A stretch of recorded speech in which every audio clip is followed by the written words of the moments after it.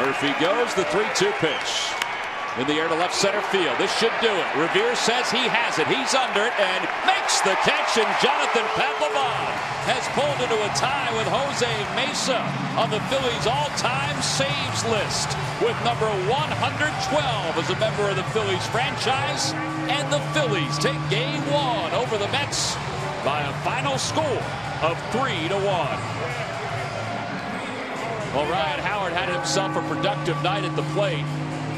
Not only did Howard blast his 6th home run of the year, but this was after an RBI single back in the 1st inning, as the Phillies finally have beaten Matt Harvey, who was 5-0 in 5 games against the Phillies during his career. 3-1 the final score.